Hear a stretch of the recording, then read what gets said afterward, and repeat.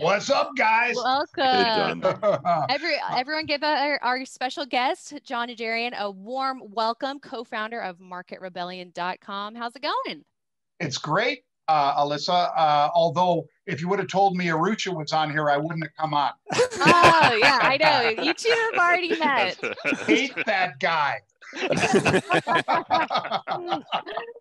Yeah. Great to see you, man. Actually, it's great. And to all of you over at IBD and investors, this is a thrill. I'm glad to be back with you. And what a week to talk about, right? Seriously. Yeah, so much going on. Yeah, everyone's going to have to go back in our archives, check out the podcast episode with Arusha and Jon. But yeah, give us your thoughts about what's going on. Our audience is just really wanting more information about what is going on with GME, all of these short squeezes. What are your thoughts?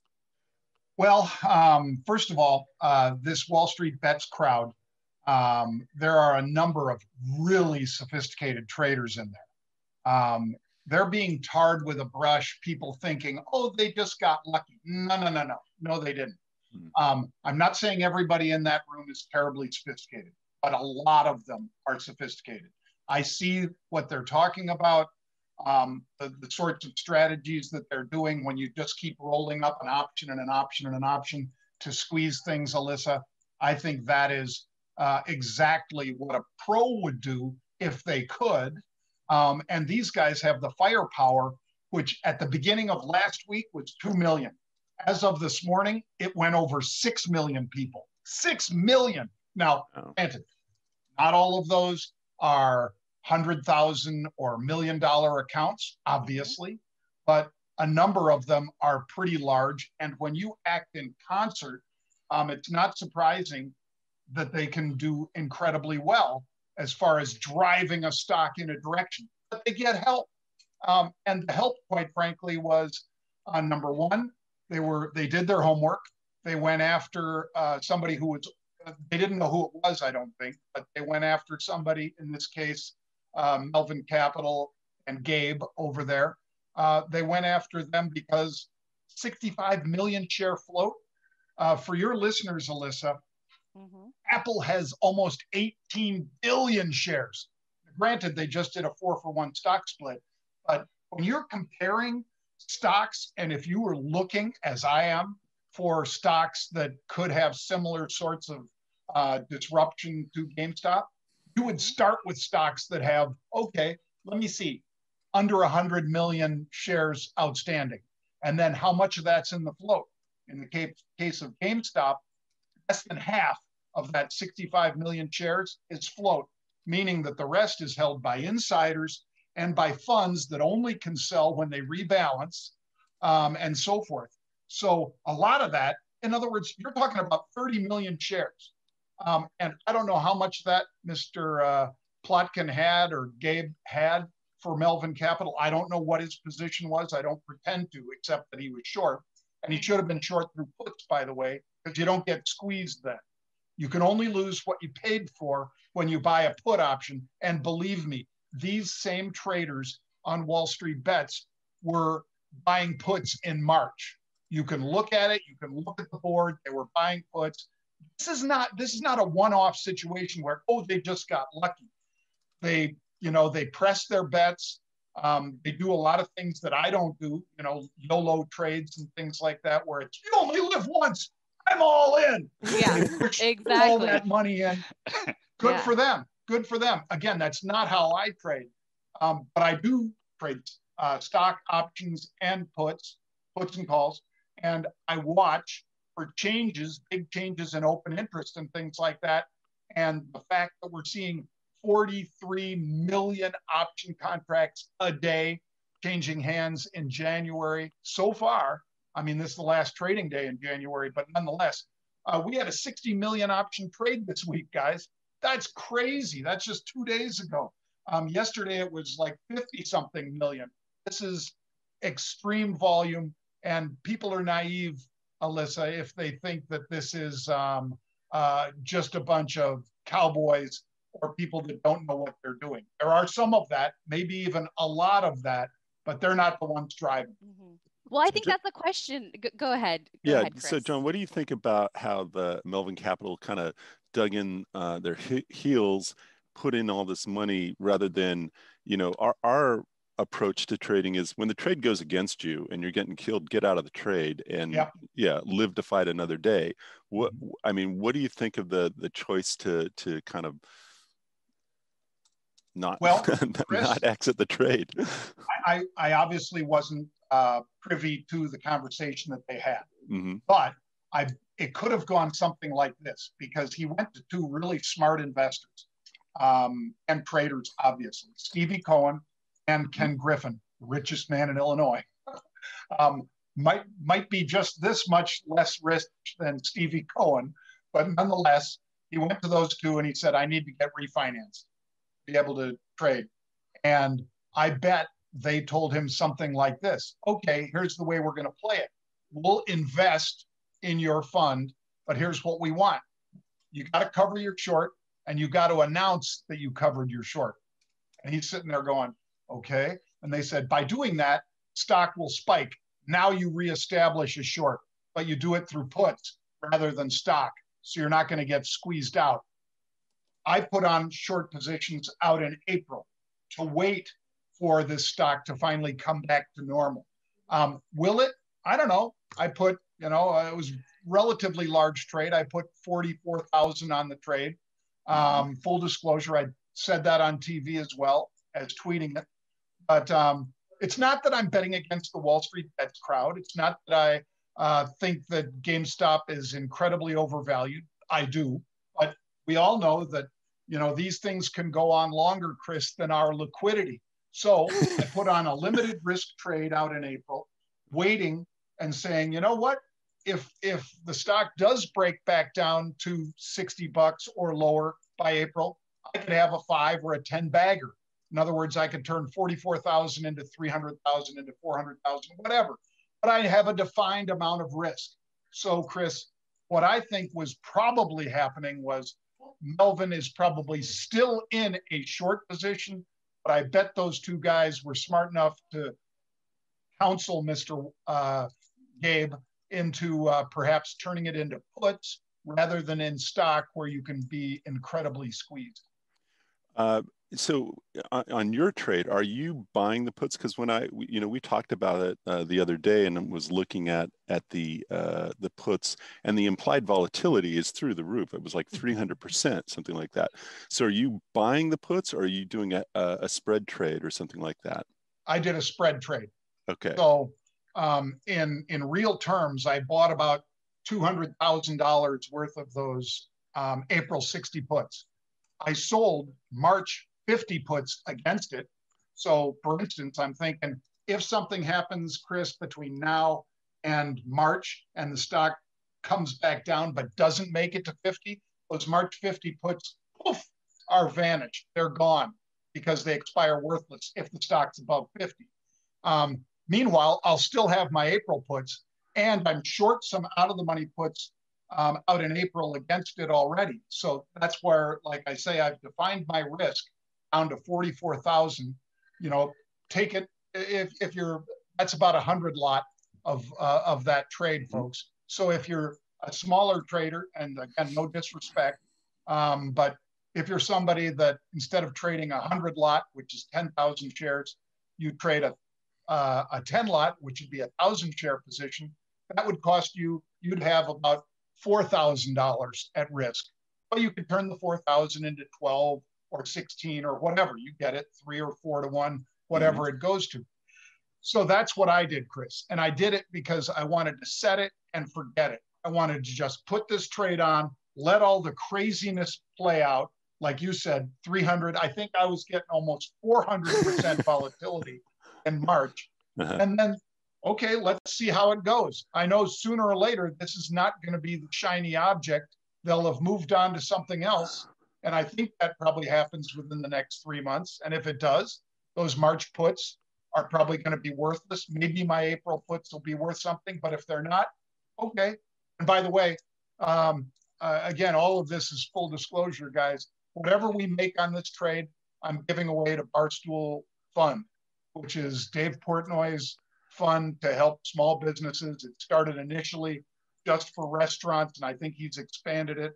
I applaud him for that. I think it's a brilliant idea. I know Chamath also said the same thing. He's giving, I think, about $500,000 to that Barstool Fund. Tom Brady gave money to it. So many generous people have given to it. So I'm not saying you have to root for me so I can give more money to Barstool, but that's what I'm doing. That's what you're doing, Chris. Here. Very cool. And, you know, you mentioned the level of sophistication here with the Wall Street Bets crowd and them kind of being underestimated or painted with a different brush here. And now we have this other layer of drama with Robinhood and the restrictions and that kind of thing, and that getting people like Dave Portnoy really fired up here. What do you think the fallout is going to be from what's happening in that respect? Well, Alyssa, it is just crazy. Now, everybody on here knows that this is not normal. These are unusual times in GameStop. The stock has this huge short interest, although it came all the way down to under 100%, but it's popped back up to about 125 or 130%, which again, those are crazy numbers. But there are a number of stocks on Wall Street that are like that. And I think Robinhood was ill prepared. I made a joke this morning. I was working out on my treadmill and I was sweating. And I said, I'm sweating like a risk manager at Robinhood. Because, I mean, these guys, I don't care how good you are at risk management. If you've got this army of people trading calls through you, and all of a sudden you have to shut them off for whatever reason. And I will be very interested in Ted Cruz and AOC when they bring these people up on Capitol Hill, because you know they will, Alyssa. They'll bring them up on Capitol Hill and say, why did you shut these guys down?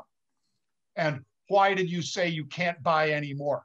Because we all know if you're buying an option, I mean, Robinhood doesn't have portfolio margining. So if you're buying an option, you have to fully pay for it. Arusha knows that. All of you guys on this list know it. Chris knows it. Ed knows it. You know it, Alyssa. You buy an option for $5, which is a $500 option, since every option's for 100 shares of stock. You have to have 500 in your account to do it. Now, when you're buying stock, they'll give you 2-to-1 margin, right? Usually. Right now, they've limited it. They've said you've got to have 100%. We're not lending you a dime because we're out of money. We had to tap $1 billion line of credit from our banks to have enough money to cover this stuff. So, you know, you have to question, A, is Robinhood properly capitalized in the first place for all the accounts that they have? Second of all, they're reliant on payment for order flow. I'm not going to demonize the people who buy that order flow from them. I'm not going to demonize Robinhood for taking that money. They provide zero commission. So how do you make money? Well, you make money primarily from getting paid for that order flow. In other words, somebody wants to buy 10 options. One of those high frequency firms will pay you 50 cents a contract, roughly, for those 10 contracts. So when you're doing millions of contracts a day, you're taking in millions of dollars in payment, even though you're not getting any commission. You're getting that zero for commission. What if those guys start saying, you know what, this is too volatile, Robinhood. We're not going to pay you for your order flow. Robinhood says, well, I have an obligation to execute for Alyssa, who has an account with us. Not that you do, Alyssa, but if you did, you send your order in and you're expecting zero commission. And all of a sudden they say, well, it'll cost us money to get Alyssa's position filled because all the people we normally sell it to have told us, stop, we're not going to pay you right now. I think that may have been what happened. And if it is what happened, obviously they had to shut it down. They had to say, you can't buy anymore because we can't execute your trade. We're not set up to pay commissions to execute your trades. So I think that's one of the many things that may have happened. And I think, you know, all of these firms, I want to see WhatsApp, I want to see the SMS, I want to see the emails from the founders of Robinhood, from the risk managers of Robinhood, from TD Ameritrade, from anybody that cut off the ability of people to trade. I want to see if there's any collusion. If there was anybody that basically said, hey, we got to stop letting this happen because, you know, we're being tapped on the shoulder from a regulator, or we're being tapped on the shoulder by the guys we sell order to flow to. I think this is going to be a crazy investigation, and people need to find out, you know, they need to get to the bottom of it. Yeah, to have some level of transparency. Now, another question for you would be, this story extends beyond GameStop. So there's a lot of other companies that are being targeted. So I think maybe a question from the audience would be, okay, how can I spot another one of these GameStops, but before it explodes? And how should I be thinking about the residual impacts of this moving forward on other stocks in the market? Well, number one, you could come over to Market Rebellion because a lot of these footprints, Alyssa, are in the market before these stocks move. So for instance, GameStop, December 23rd, I was on CNBC Live, and we talked about GameStop. At that time, it was $21 a share. And we said, they're buying big time upside calls in GameStop. Why is that? Are they going to blow out the numbers? I doubt it. You know, but whatever, because this is a company that, you know, I bring in a DVD for a video game, get $100 credit, and then I buy another video game, used or new, pay $150. They get the net, the difference between the two. That's a fine business, but it's not a business that all of a sudden goes from $21 to $500 like it was just 2 days ago. But nonetheless, there were big buys in that one. There were big buys in Express, EXPR. There were big buys in AMC. And here's another one, Alyssa, AMCX, because AMC, of course, is the theater chain. And we all get the idea that during pandemic, you know, that was a pretty crummy business to be in because they were shut down. And even if they opened for a small number of people, nobody was buying the one thing that they have that's profitable, which is concessions. They don't make hardly anything on tickets. I know you're thinking, oh, $17 a ticket, they're making money. Yeah, but they're paying those theaters for the right to show those movies. They make it on concessions. That's why that hot dog costs $5 and all that kind of stuff, right? So, and that bucket of popcorn costs you 10. Yeah. They didn't get any of that for months and months and months, and they just did that big refi. And then even people like my friend Andrew Ross Sorkin said, people are getting this story wrong. They're buying Express Networks. AMC Networks instead of AMC. They're all screwed up. No, they're not. AMC Networks had a 100% short interest on it. When you're 100% short interest, you're on my radar, and you're probably on the Wall Street Bets guys' radar as well. So number one, we saw a lot of these lining up because of unusual call activity, perhaps from the moderators on Wall Street Bets, that they were setting up their positions already, Alyssa. But when to answer your question directly without just plugging my service, I'll say, look for large short interests in small floats. In other words, like we already said, GameStop, 65 million shares. You know, you look at Microsoft, Apple, Texas Instruments, any of those, you're talking about billion share floats, not 60 million share. And a float of that was only 30. Only half of the outstanding shares were available in that float. So when you're talking about stocks with a thin or a small number of shares that are in the float, and you're talking about big short open interest, either big shorts in the stock, which is, you know, pretty easily available to find that information, or big call accumulations in those same names. Those are the ones, Alyssa, that I would be going after. All right. Well, it's fascinating. I mean, we could definitely spend so much more time with you, and you'll have to come back. We'll have to do it again. We really appreciate you joining us. everyone make sure to follow Jon on Twitter. You can ask him more questions there, I'm sure. We definitely hope you stay in touch. And I can just see by the comments that our audience really appreciated you joining the show. A lot of great insights. So thank you so guys. much. Ed, I'm sorry we didn't get to talk this time, but Ed, Arusha, Chris, pleasure to be on with you guys. Thank you. Thanks for joining us, Jon. Thank you so much. Thanks a lot, Jon. Take care, buddy. Thank you.